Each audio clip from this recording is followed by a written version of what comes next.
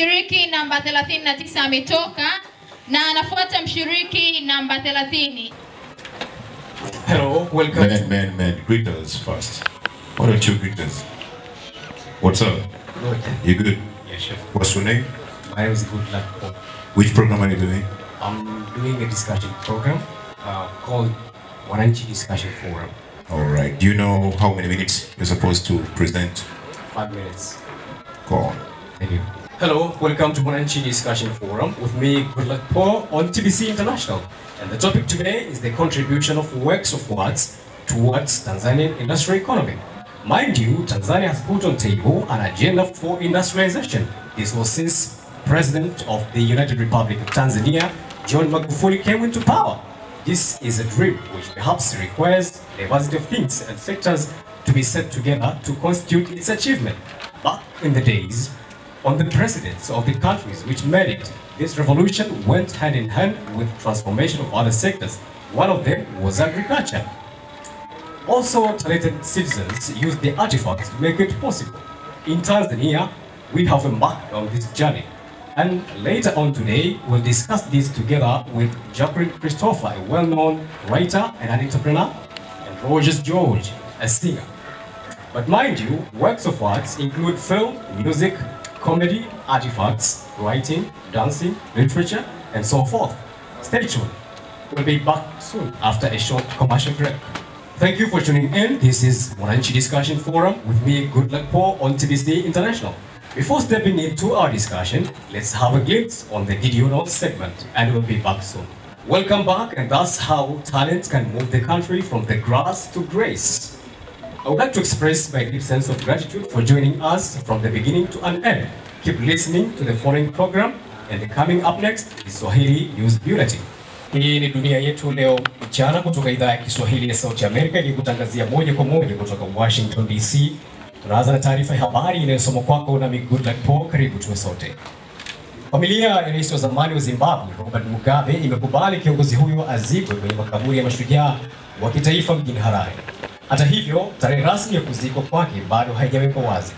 Msemaji wa familia ya Mugabe, Leo Mugabe, amewaambia waandishi habari kwamba machifu wa kikabila katika eneo hilo alikozikwa Mugabe ndio waliofika, alikozaliwa Mugabe ndio waliofikia uamuzi huo.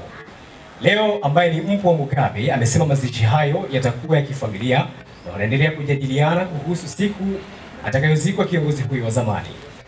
Mugabe alifariki dunia wiki iliyopita nchini Singapore akiwa na miaka 95. Familia yake na Rais Emerson Mnangagwa alikuwa mshirika wa Mugabe walijikuta wakivutana kuhusu wapi atakapozikwa Mugabe baada ya mwili wake kuwasili nchini humo. Waziri Mkuu wa Uingereza Boris Johnson siku ya Jumatatu anatarajiwa kukutana na rais wa Kamisheni ya Ulaya Jean-Claude Juncker huko Luxembourg, wakati waziri mkuu huyo akisaka makubaliano ya Uingereza itoa kwenye Umoja wa Ulaya ama Brexit kabla ya kufikia muda wa mwisho uliopangwa wa Oktoba 31. Ofisi ya waziri mkuu huyo imesema Johnson atafanya mazungumzo na Rais Juncker kuhusu Brexit, ingawa haikutoa maelekezo zaidi. Boris Johnson anaazimia kufungua upya makubaliano ya Brexit yaliyoingiwa na mtangulizi wake Theresa May. Mataifa matano ya Ulaya yameelezea wasiwasi wake mkubwa kuhusu tangazo lilotolewa na Israel la kunyakua kimabavu maeneo ya ukingo wa Magharibi. Waziri wa mambo ya nje wa Ujerumani Heiko Maas ameandika kwenye ukurasa wake wa Twitter kwamba utakuwa ni ukiukwaji mkubwa wa sheria za kimataifa iwapo hilo litatekelezwa. Taarifa ya wizara hiyo imesema mataifa hayo matano ambayo ni Ufaransa, Ujerumani, Italia, Uhispania na Uingereza wataendelea kutoa wito wa pande zote kuepuka vitendo vya ukiukwaji wa sheria za kimataifa ambavyo vinaweza kuhujumu suluhisho la mataifa mawili na kushindikana kupatikana amani ya kudumu. Waziri Mkuu wa Israel Benjamin Netanyahu mapema wiki hii alitishia kulinyakua bonde la Jordan, eneo kubwa katika ukingo wa Magharibi na ukaliwa kimabavu na Israel iwapo atashindwa kwenye uchaguzi ujao. Shughuli za usafirishaji zimesimama jijini Paris wakati vyama vya wafanyakazi vikiandamana kupinga mageuzi makubwa. Funga boss. Taarifa ya Umoja wa Mataifa ambayo imetoa tahadhari juu ya uamuzi wa mahakama ya juu zaidi nchini Marekani wa kutoa kibali kwa serikali ya Rais Donald Trump wa Marekani kutekeleza vizuizi muhimu vya maombi hifadhi, ukionya kuwa anaweza kuwa na athari kubwa kwa watu wenye mahitaji ya dharura kupatiwa hifadhi. Msemaji wa shirika la kuhudumia wakimbizi la Umoja wa Mataifa, Andrej Mahesic, amewaambia waandishi habari mjini Geneva kwamba wamesikitishwa na hatua hiyo ambayo amesema itakuwa ni athari kubwa na waomba hifadhi. Taarifa hii inaweka nanga katika mkusanyiko wa habari zilizokuandalia mchana huu. Uchambuzi wa kina wa taarifa hii unakujia hivi punde, usende mbali. Uko vizuri, sauti yako una sauti nzuri, una punchline lakini haina interest sometimes.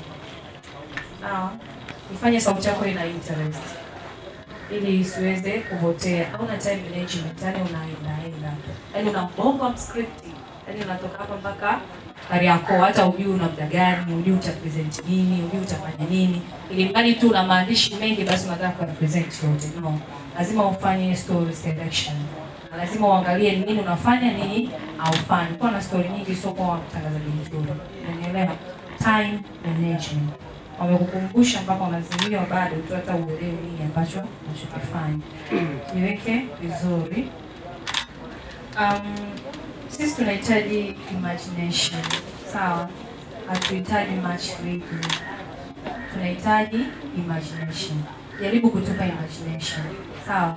As long as unajua watu wengi hawaelewi lugha nyingi au hawaelewi kile ambacho unachokifanya, wape imagination, sawa? Pili una pictures. Unasikia? Kwa hiyo jitahidi maneno ambayo yana S, utoe hiyo pitch S. Sawa, high pitch ya S. Confidence. Lack of confidence. Totally complete. Lack of confidence. Vibration of the voice. Jitahidi kuwa na confidence ili uweze kufanya vizuri. Lakini usipokuwa na confidence, utaenda mbele na kurudi nyuma kila siku. Sawa? Hakuna kuogopesha. Good luck. Wiki iliyopita ulikuwa vizuri mpaka ukanifanya nitamani kuinuka hapa ambapo nilipokaa. Lakini wiki hii naona au sijua kwa sababu ya nusu finali na kutamsha namna hiyo. Usitumie muda mwingi sana kama mada umezungumza. Usitumie muda mwingi sana kusoma mpaka unampoteza mtu concentration yako kwamba nini unakizungumza. Nilitamani sana hiyo program yako ambayo ya mwananchi ungeivaa uhusika kwamba unazungumza kitu gani taratibu, wewe ujivae wewe kama wewe. Usitumie muda mwingi sana kusoma. Ukitumia muda mwingi sana kusoma itakufanya unapoteza hata ile hali ya kujiamini, kwa sababu tunatamani kusoma kila neno hadi neno, si ndivyo? Kwa hiyo itakupoteza ile ladha yako ambayo sauti yako ambayo tunausikia huko na inapotea kabisa. Lakini ukijitahidi kuvaa husika na ukatoa kile kitu ambacho ni muhimu, utakuwa vizuri sana. Sio waandishi habari, waandishi wa habari. Habari, sawa? Habari kitu kingine kabisa, sawa? Kwa hiyo vitu kama hivyo vidogo vidogo ukiviweka sawa, una sauti nzuri, sema tu nafikiri ni kwa sababu ya hii kitu inakusumbua, lakini jaribu sana hivi vitu vidogo vidogo ndio vitakao kupa max. Ukivipotezea hivi ndio unapoteza. Between English and Swahili, which one is comfortable with you? English. Are you serious? Sure. Are you sure? What have you done? It was a program, but you know, it's something which needs, you know, it's a discussion program. So Did you talk or you read? I did introduce the discussion. You know, mind you, I introduced the guests, but they didn't get, I didn't get a chance to conduct that discussion. Did you tell us? No, I didn't. Bossy. You read, yani hakuna creativity, hakuna imagination. So just like nasoma kitabu, sawa, it's not about broadcasting issues, sawa. You read issues, sawa. Tunahitaji kupata your taste of what on explaining issues. You have to master it, then you have to elaborate to ask. You read too much more than. Ndio maana nikakuuliza swali, which one you're comfortable with? Sasa nimeona Kiingereza imekuwa ni issue kwako, kwa sababu 99.99 ulikuwa unasoma. Afu nilikuwa najaribu kuipitia hichi kitu ulikuwa umenipatia. Nitaka niulize, hiki ni kipindi gani? cha discussion. Cha discussion ndio kipindi gani? Yaani kipindi cha discussion ambacho kunakuwa na topic alafu kunakuwa na watu wanaitwa yoyote kwa discussion hapa. Kwa ufupi, sasa sicho hicho unachoniambia. Ulikuwa unafanya makala. Unaifahamu makala?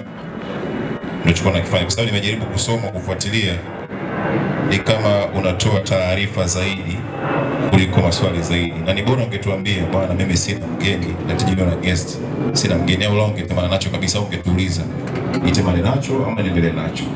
La kwanza. La pili, ulikuwa unasoma zaidi. Yaani wewe ndio uko busy unasoma, kwa hiyo uko unafanya makala. Maana pia nafanya makala mimi.